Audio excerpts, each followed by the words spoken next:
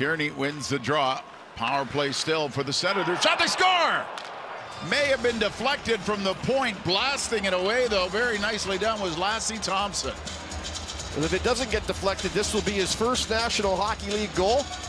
And a real beauty from the point. And this is a young kid that came up with all the COVID issues and some of the D-men that were out of the lineup, and he has really shown well. DJ loves him, and they get the draw. Delzato comes in and helps off the face-off with Tierney, and I'm not sure if Sanford deflects this puck or not. We'll have a look at it here as this frisbee coming in, and all of a sudden you see the puck wobble.